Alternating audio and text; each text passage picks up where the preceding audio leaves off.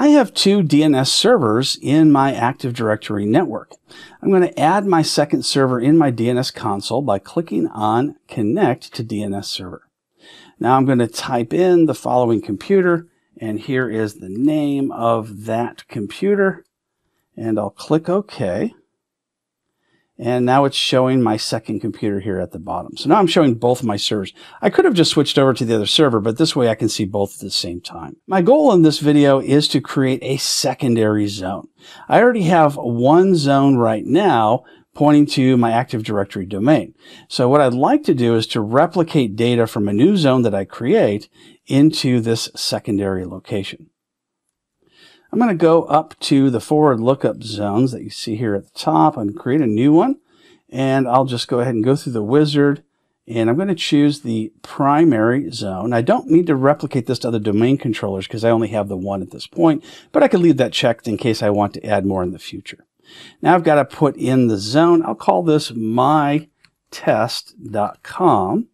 which is not a zone I own, but this is just for internal demonstration purposes. So I'll choose the defaults, and I'm going to click Finish. But now what I want to do is I want to create a secondary zone. And that secondary zone is going to have a copy of all the data that's in the MyTest primary zone. First, I'm going to create a quick host record, and I'll just call this one Test1, and I'll give it an IP address. And it doesn't actually exist, but this is just for demonstration, and I'll click Add Host. So now I've got Test1, and I've got the two default records that come with any new zone into my mytest.com zone. Now I want to create a secondary zone and replicate that data with it. But the first thing I have to do is to give it my permission to copy that zone over. So I'm going to right-click on mytest.com, go to Properties, and I'm going to go to Zone Transfers. This is the important part of being able to copy information from a primary to a secondary zone. So I have a few different options. If security is not an issue, then choose to any server that requests the zone. Now that's not a secure way of doing things, but in some internal organizations, they might find that that is sufficient. You could also say only to servers listed on the Name Servers tab. Well, let's see if our other servers are listed in the Name Server tab. It's not there. I could manually add it, and then it would go ahead and replicate that information. The third option is only to the following servers. That's what I'm going to choose here. I'm going to click Edit, and I'm going to put in the IP address of my other DNS server. This is the IP address for that DC2 server.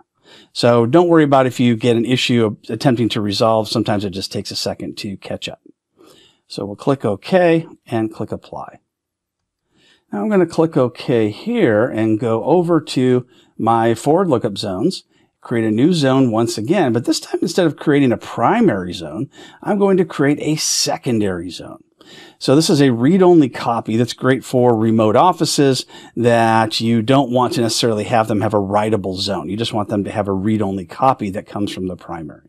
So I'll click Next, and now I'm going to give that zone a name, and I've got to call it the same thing, mytest.com. Click Next. Now it's asking for the master DNS server, and that's the server that I started with, which is DC1.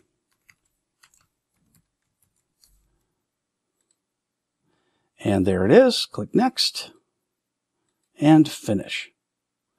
So now I have mytest.com as a forward lookup zone. That's a primary, and mytest.com, which is a secondary lookup zone. Now notice how it's not been loaded yet. That's okay. All we have to do is right-click and choose to transfer from the master. And after a quick refresh, now we see a copy of that zone. And it's a secondary zone, so I should not be able to add any records.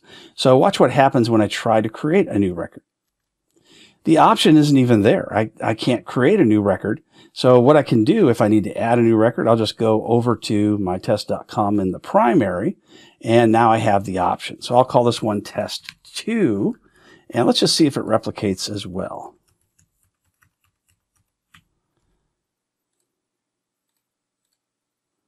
Go to My Test, refresh, and there's Test2. You may find a lot of different uses for secondary DNS zones. The most often use I've seen is when you have a remote office that needs that read-only copy so those changes can't be made from the remote office. So that is how we create a secondary zone and replicate the data on a Windows 2022 server.